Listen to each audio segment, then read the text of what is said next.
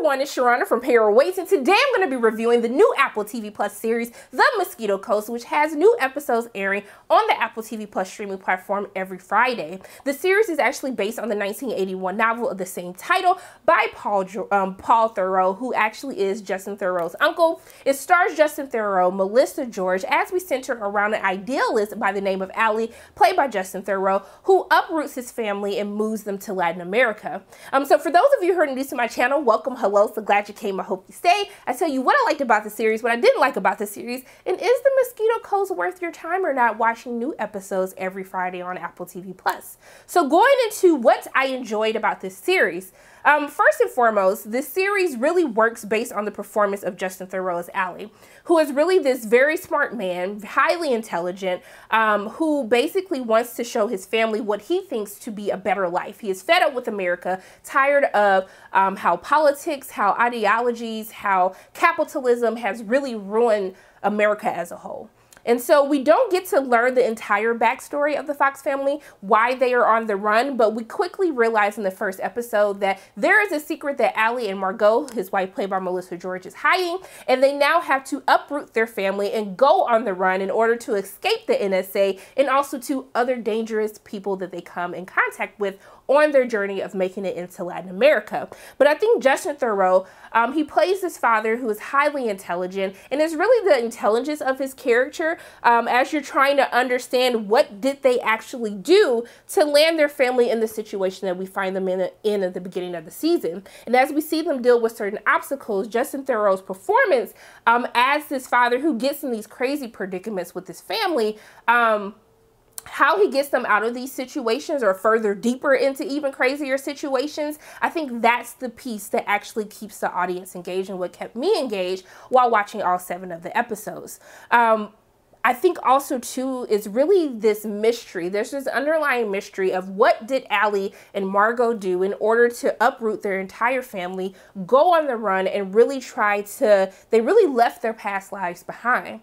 And it's really that mystery of like, what happened? What did they do? When are we going to find out? As everyone coming in contact with them is really trying to understand, what is this idea that is driving you forward, or what is this great decision that you made that has led your characters into this predicament that they find them in? That's what keeps you watching, because you have to figure out, what is the mystery? Is it worth all of the trouble that this family is going through?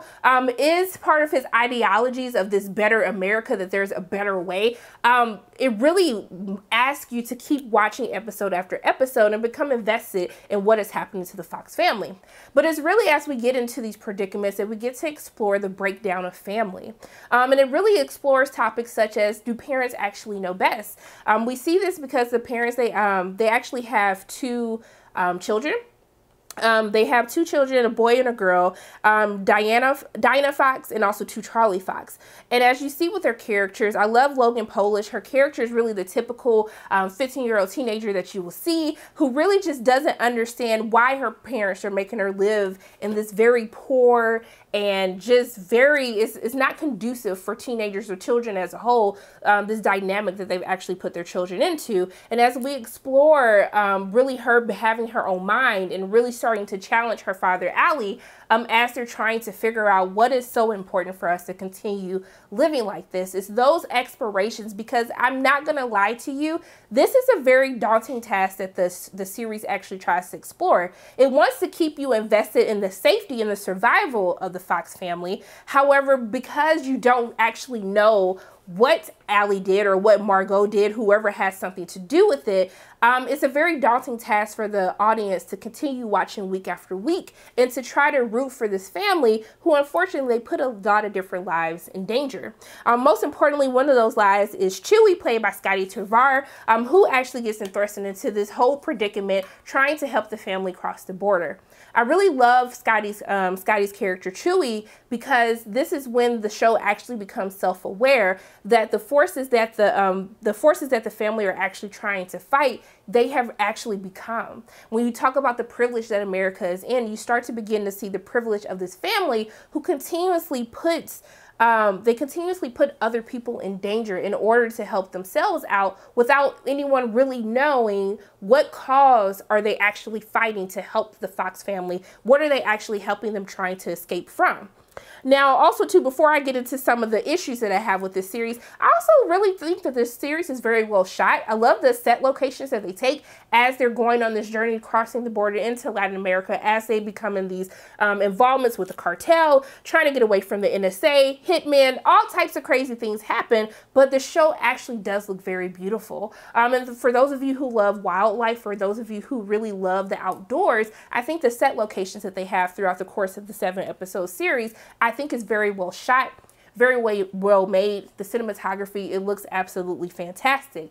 But even though I have a lot of things that I did enjoy about this series, this series is very frustrating, and I will have to say one of the biggest issues that I do have with the Mosquito Coast is the tropes that we have as we bring in the cartels, this situation that they find themselves trapped in one of the cartel families as the Fox family is trying to get away from them and continue on to their journey. There's a lot of things that happen to people, as I mentioned with Chewie's character, but it sucks that for a series like this that focuses on a white family, that minorities come at the expense to save them. And we really get to see this as they begin to, they start their journey to cross the border, to make the decision to leave America and go into Latin America. It's just really sad that even though this series is trying to combat poverty or the issues with capitalism, that you're still looking at a family of privilege who has the privilege to uproot their life and go on this journey based on the ideal that Allie has, but that they continuously put minorities in danger every single step of the way throughout the course of this entire series. And then we see the tropes with the Mexican, with the cartels, with these tropes that, you know, Hispanics are dangerous, that they're drug dealers, a part of the cartel. We continue to see these tropes that are continued on through the course of the series as this family is actually fighting for survival. And it just goes through the trope that minorities are always expendable. We also don't get to delve into a lot of backstory with some of the characters that they come in contact with.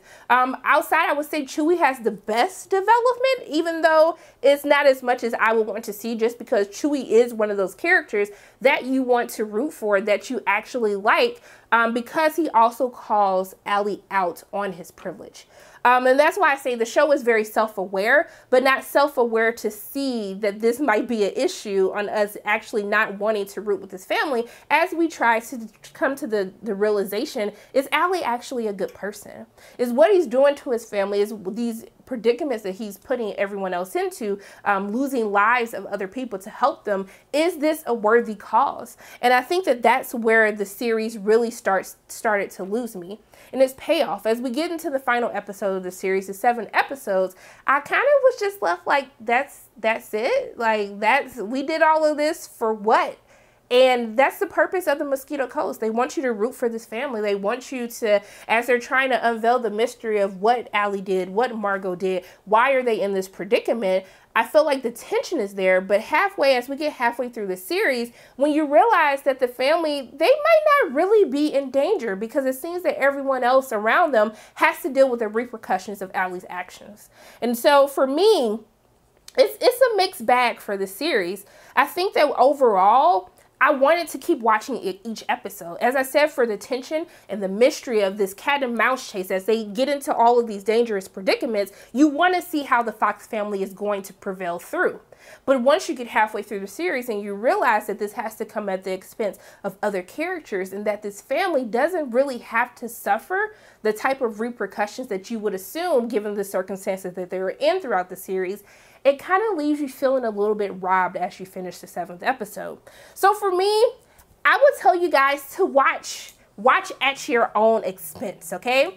As I said, because of Justin's performance, because of some of the predicaments that they get you in, the tension and the action that this series gives, then that's why I kept watching. But as you get to the end, if you're those of you who want to know the mystery and you want to know the payoff and you want to get all of the backstory that you possibly can, I think that some of you may be a little bit disappointed towards the end of the season. But I would still tell you guys, give it a go, give it a watch. I do think that this probably would have fare better in a binge type of, I think this would do better in a binge, drop the whole season all at once. But with the Apple TV Plus platform, it's typically you get every single episode each week. So this will be a week-to-week watch. So I'm letting you guys know there's going to be a lot of frustration. There's going to be a lot of yelling at your television. But I didn't leave feeling satisfied, but I felt satisfied with the buildup of the episodes as I got into the final and seventh episode. So, Mosquito Coast, new episodes premiere every single Friday. This is a 7-episode series currently streaming on Apple TV Plus. Those are my thoughts on the Mosquito Coast. As always, my name is Sharana from Payroll Waits, and if you like what you saw today, make sure you hit the like button, hit subscribe, share this video with your friends, and make sure you hit that notification bell. And I love you guys 3000. And until I see you again, bye.